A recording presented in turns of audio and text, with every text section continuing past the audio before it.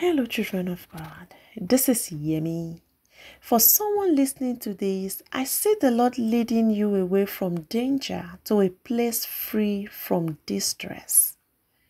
I see the Lord going right ahead of you, clearing the path and removing obstacles that may hinder your journey.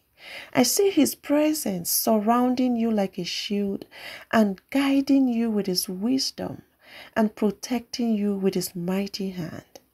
He says in Psalm 32, verses 8 and 9, I will stay close to you, instructing and guiding you along the pathway for your life. I will advise you along the way and lead you forth with my eyes as your guide. So don't make it difficult. Don't be stubborn when I take you where you've not been before. Don't make me tug you and pull you along. Just come with me. The Lord is saying He knows the way ahead and He will lead you step by step. But you have a part to play. You have to be willing and obedient.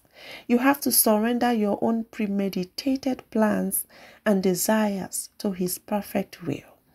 The Lord is calling you to trust and follow Him wholeheartedly, even when the path seems unfamiliar or challenging.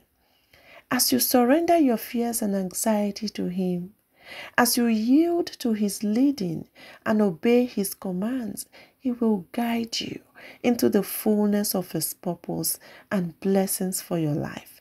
He will lead and guide you to green pastures and still waters, to a place of safety and peace. Amen. I love you and I'm praying for you. God bless you.